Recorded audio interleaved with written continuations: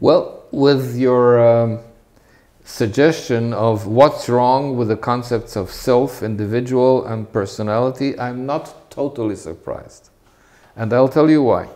I'll say it again. What's wrong with the concepts of self, individual, and personality? I come from a place where this professor went around from university to university holding lectures where he pronounced that there was no I. He said it in Hebrew, of course, and in Hebrew it's even more elegant. He said, Ein Ani. Ein is Aleph Yud Nun. Ani is Aleph Nun Yud. He said, there is no I.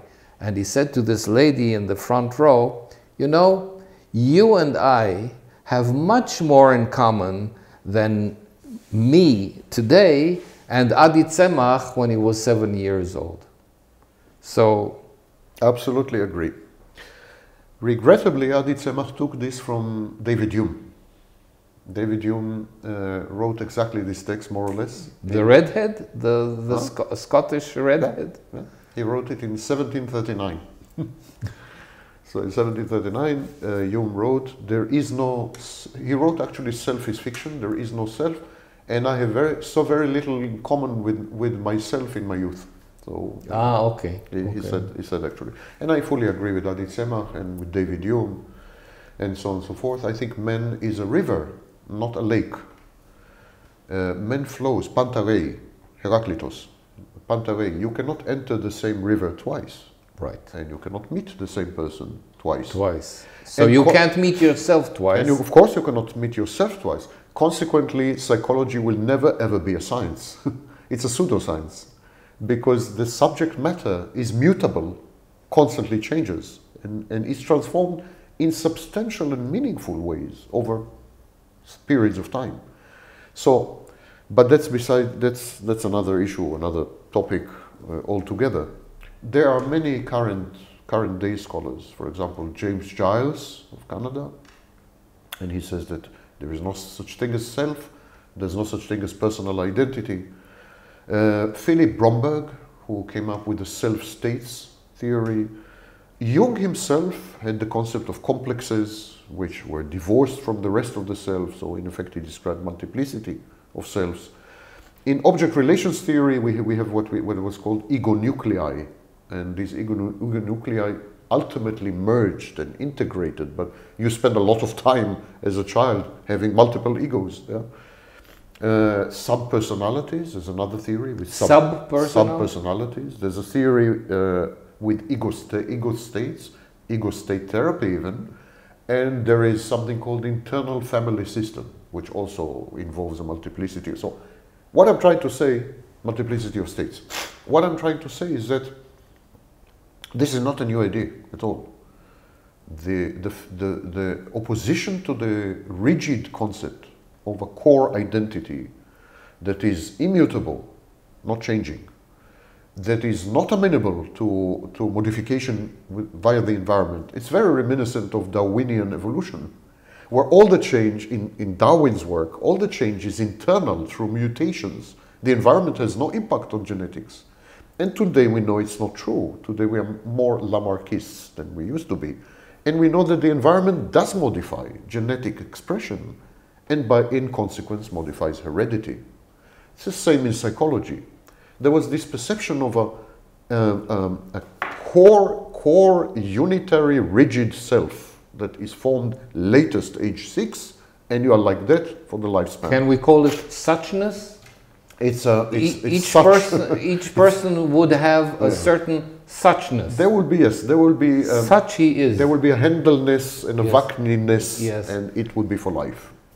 Now, if you consider for a minute following Feyerabend, you should always ask yourself, in which cultural, social context was the theory developed?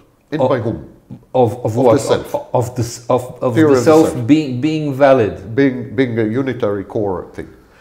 This was developed by Germans and Austrians at the turn of the 19th century, in the beginning of the 20th century. These people lived under Kaiser Wilhelm and in the Austro-Hungarian Empire, the Habsburgs. These people lived in a middle class with extremely rigid values, Victorian in effect. So these people who had invented the concept of self, their mindset was hierarchical, fixed, rigid, disciplinarian, etc. So of course they created a picture of psychology which was I don't understand. What happened before that? I mean, didn't people know that I'm I and you are you? No, there was no concept of self. There was I, of course there was I, but there was no concept of self. Concept of self was single-handedly invented by Freud and Jung later. You mean the term self? Not only the term, the perception that there is a unitary core that never ever changes and so on. On the very contrary, in the Middle Ages, the church offered you a way to not be you. You were sinful, and the church offered you numerous ways to be absolvations, indulgences, confession, etc. Changing your faith. Yeah, so a change, the concept of change, personal change, yes, right, was the core ideology in the Middle Ages. You're right. You're right. Yes, and you can change, and you're substantially change. You're asked to change. You are but not change, invited to change. But not change in minor ways. Substantially change from a sinner to a saint, but because in the medieval perception of humanity, there were two states: either you were a sinner, or you were not a sinner, or even a saint. And so these were the organizing principles of mankind's soul or psyche. And you could transition from being a sinner to being a saint. While in the psychology of Freud and Jung, if you were a sinner by age 6, you were a sinner for life. Oh, really? I mean, if you developed a specific self, there was no hope for redemption. Not after 6 years old. After 6 years old, which is called the formative years, you developed what Jung called a constellated self, and it was with you for life. That's it. It's interesting. Constellation in Hebrew is mazal, and mazal is a constellation. That was your luck. Luck. Your fortune. Fortune. So, and I'm asking myself, why did they create such a rigid theorem, such a rigid, way of looking at human beings? Because they were living in a society that regarded human beings like that. A society which was hierarchical, dictatorial, rigid, Victorian. That was also the time when people had to receive family names so they would be recognized. Yes, it was a regimented society. Bureaucracy was first created by Bismarck, and then you had Weber, who was a theoretician of bureaucracy. Human beings became atoms. They became cogs and wheels in a big machine. Identity numbers are very important. Yes. For instance, if you want to know whether I am ask me what my identity number is, and then the Benny Hendel of yesterday will definitely be the same as the one of tomorrow, because tomorrow I'll have the same identity number as the day before yesterday. Yes, so this unitary core is counterfactual, it's not true. Okay. People are not like that. People do change, and so my perception is that man is a river, not a lake. And so I came up with a new theory, in essence, in psychology that is now gaining foothold in the mainstream, and possibly will replace the paradigm of self and individual. And my work is, I call it pseudo-identity. So here's... Pseudo-identity. Yeah, I will explain it in a few sentences. First of all, I say that human beings have an operating system. The operating system is internal, and the operating system makes decisions about which Benny Hendel will interact with any specific environment. So I'm saying that there are many Benny Hendels. I call them self-states after Philip Bromberg. There are self-states. There are many of them. There are many of them simultaneously. It's not that they all exist simultaneously, they're coexistent. But there is an operating system that says Benny Hendel number 7 should come to the fore. Right. Because of so how does the operating system decide which Benny will come to the fore, which Benny will be? It takes in cues, information from the environment and information from inside, internal cues. It puts them together and it says, Benny Hendel 7 is the best suited to deal with this set of circumstances, with these constraints, with these boundary conditions, with these specific people who happen to be here, etc. So Benny 7 is best suited. Benny 7, come here, go out and take care of things. I have an example. Yeah. Benny Hendel used to be a radio announcer, and Benny Hendel 3 was, now we're going to play a symphony by Tchaikovsky. Benny Hendel 7 would be, excuse me, do you know where Chernichovsky Street is? Mm-hmm. Which is a totally different Benny Hendel. Yeah.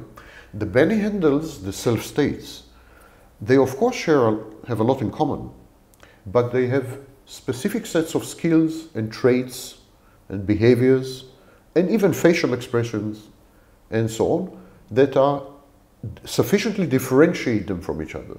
And there is an operating system that decides based on the reality, internal reality and external reality. Because sometimes another Benny Hendel will appear because internally he became depressed.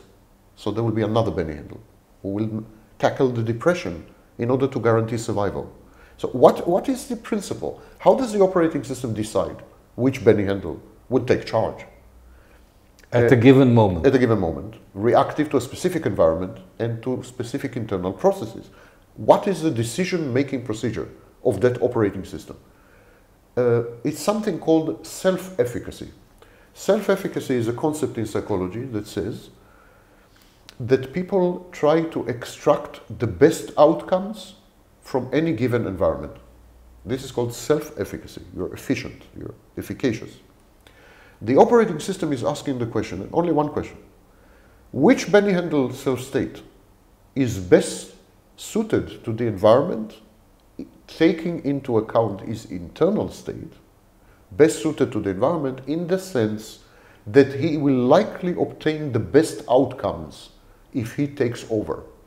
So then the operating system suppresses Benny Hendel 3, who is not best suited, and bring forth Benny 7, who is likely to get better outcomes from the environment. The next thing is, what happens if Benny 7 and Benny 3 are equally qualified to tackle this specific environment with these specific people, the internal states of depression or anxiety or love or fear? Or what happens if you have two self-states which can tackle the situation equally? Equally. It's a stalemate. Okay. And one of my major contributions to this approach is to suggest that it is possible to have binary systems. Because until now, everyone, Philip Bromberg and Giles and all the names I mentioned, they suggested that there's only one self-state at any given time. And I'm saying it's not true. It's possible to have two self-states competing, arguing, conflicting. And being co-present? Yes, and because they're equally qualified and they both want to manifest and to express, and so they begin to have a fight, an internal fight. And this I call it the binary system. And the binary system gives rise to mental health disorders. I actually succeeded to show direct linkage between binary systems and narcissistic personality disorders, mood disorders, anxiety disorders. Stuttering? Possibly, yeah, it's called somatization. If the stuttering is... You know why I thought of that? Because in Hebrew we say legamgem, which means gam, you have the same syllable again, gam gam, and gam is also, and gam is also, so you have two forces competing in your psyche, and you don't know which to bring out. So for a long time I've been thinking that stuttering may stem from the fact that you don't know how to say what you want to say, so you say it in doubles or in triples. Two self-states are trying to obtain monopoly over you. And because they're equally qualified to deal with the environment, they create a stalemate. So this stalemate may somatize, may manifest in physically, stuttering, paralysis. Freud described states of paralysis. Your hand can be paralyzed. Your face. I mean, the body can take over, and we have today scholars like van der Kelk and so on, they clearly say that trauma can create somatic bodily manifestations. And so the binary system explains almost all mental illness. It's when there is no consensus as to which self-state will take over. In narcissism, for example, there is a false self and a true self. The false self is the facade, the compensatory facade that the narcissist is trying to show the world. I'm great, I'm perfect, I'm brilliant, I'm this and that. Internally, he feels inferior, he feels so he's compensating. These two self-states are equally efficacious. And so this creates a lot of dissonance in the narcissist most of the time. But if he is in certain environments, the false self is much more qualified. And then the narcissist is at peace. So when the narcissist, for example, is an artist, and he has an audience, and he's playing the violin, and the audience is appreciative, and they clap, the false self is much better qualified to deal with this situation. The false self? The false self. That's the facade. The facade, that I'm brilliant violinist, and this, it's much more qualified. Right. At that point, the narcissist is at peace. He feels wonderful. He feels elated. There's no conflict, no dissonance, no argument. Because the real self is put to sleep. Yes, because it's not relevant. It's not efficacious with this. I see that. But the possibility of a binary system gives rise to mental illness. One of the main problems in previous theories of self-states, they couldn't account for mental illness. Because, think for a minute, if the operating system operates on the basis of efficacy, the basis of efficiency, you would never have mental illness. Because you know when to take out this one and when you will never bring about mental this one. illness is dysfunction. Mental illness means you are not efficient. Something's not ne marche pas. Something's not working. You're not efficient. So if you have only a one-state situation where the operating system chooses Benny 3 and Benny 7, Benny will be perfect forever. There will be no problem whatsoever. But what happens if Benny develops a mental illness? How to explain this? Did the operating system fail? How could it fail? It knows which Benny suits which. So my explanation is they're actually competing Bennies, multiple Bennies who are competing. And the operating system is unable to decide between them because they're all equally efficacious.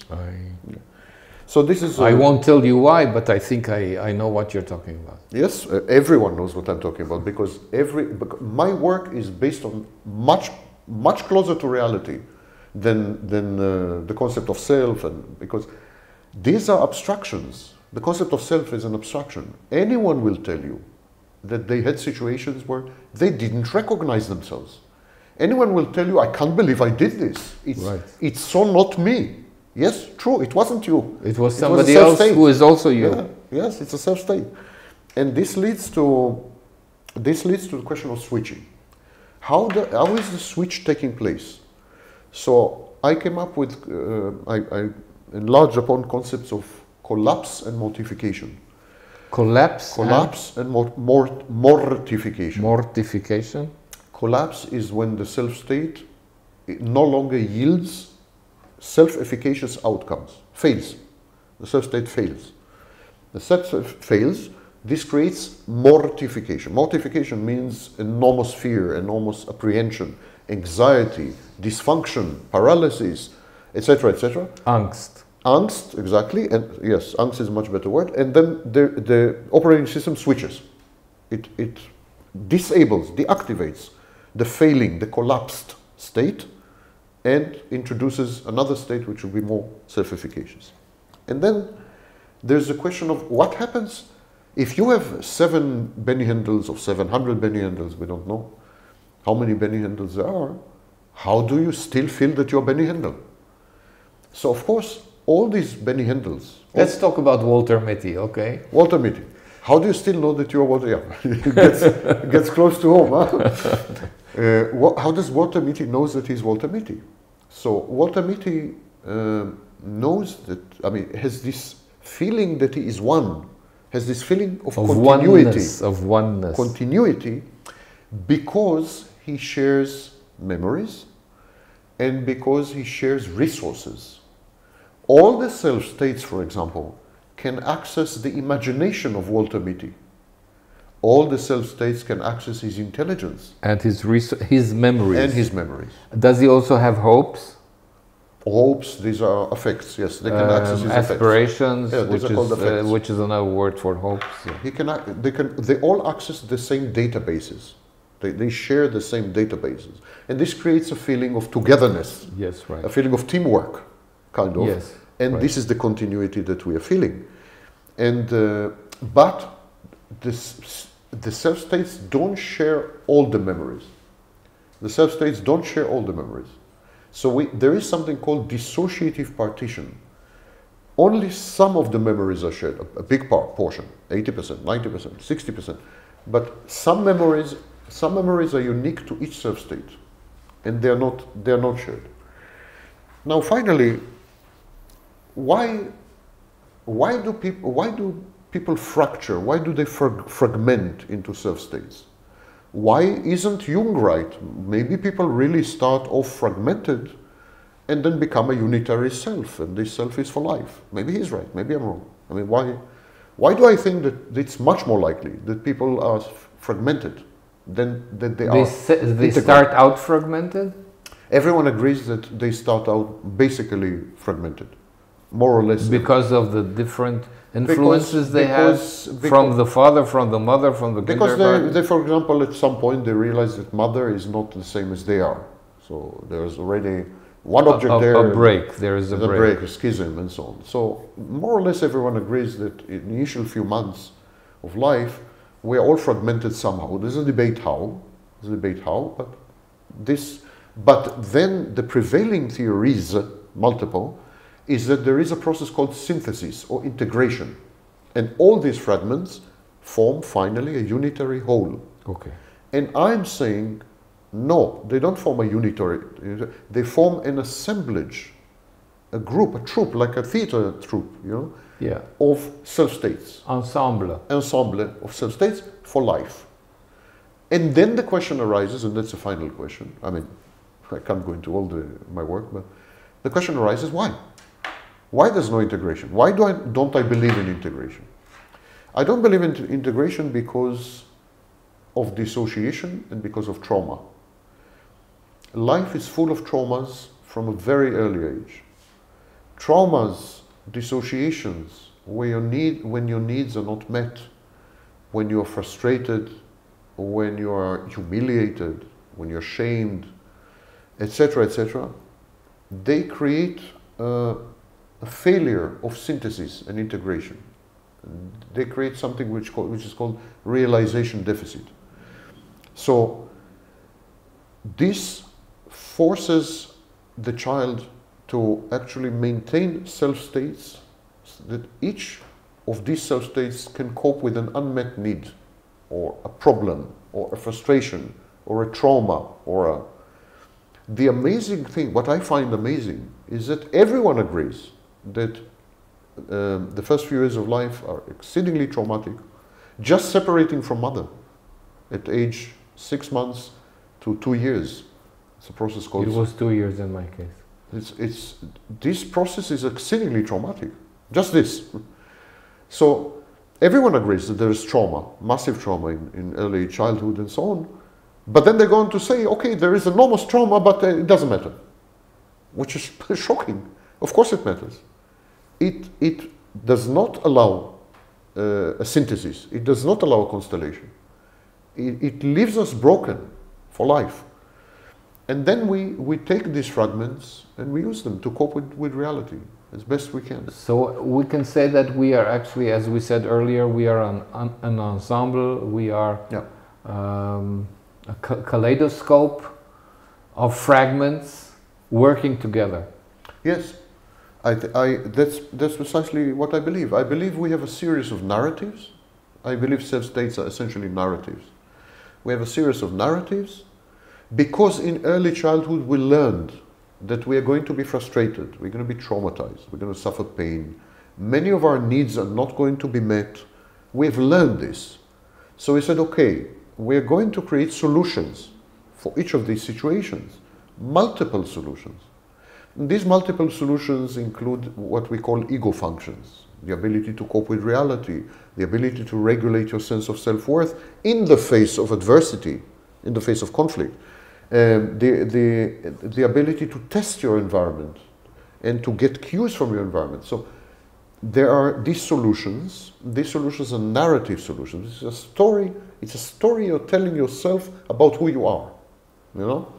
And then as the environment fluctuates and changes and flows, you use your resources as is self-efficacious. I think it defies belief, logic, and observation to say that people are the same from age 6 to age 90. This is mind-boggling. I find this mind-boggling. And yet, this is what we teach in university. And so this is my work.